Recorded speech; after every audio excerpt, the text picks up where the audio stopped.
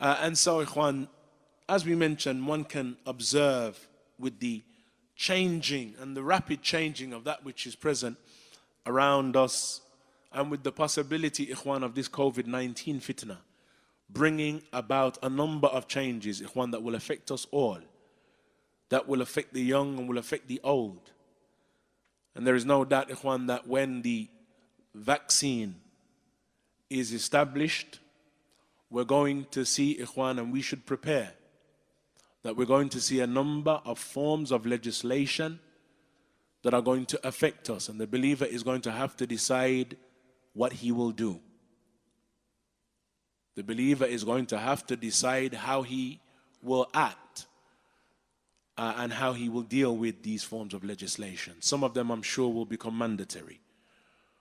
And so it will soon, for example, I believe, and Allah Azza wa Jal knows best, become mandatory to have the vaccination before you travel, to have the vaccination before you receive any benefits, to have the vaccination before you are able, for example, to be seen in a hospital or by your doctor.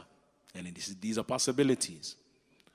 If this occurs, and if it is as we are hearing, that there is going to be a chip that they intend to inject into individuals, and this chip, Ikhwan, it is not necessarily, of course, Ikhwan, it is not something that is far-fetched. That we need to establish that you actually have received your vaccination and that you're not a threat to society. And you don't be surprised if we hear this type of talk when the vaccination is established. And so these are all things, Ikhwan, that we should prepare ourselves psychologically, we should prepare our families for, and we should consider, Ikhwan, what is it that we are going to do if this does occur. These are trials that we may possibly be facing and be looking at. And so how we're going to prepare ourselves for them. And so these ahadith, subhanallah, Ikhwan, we see that the Prophet ﷺ, he spoke of a time that will come that will be a time of trial and fitan.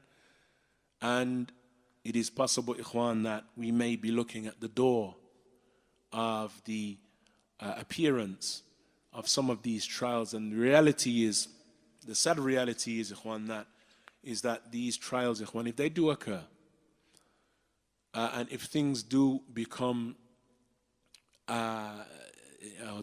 we see the manifestation of what we have been hearing may occur, it is likely that this is going to be global. Yani, it is not just going to be something that is present here in the UK and possibly the US. It's not going to be manifest anywhere else. It is possibly going to be something global. And so it is likely that there will be very little or very few places that one can flee from these trials. And so it is imperative, Ikhwan, that we prepare ourselves for them.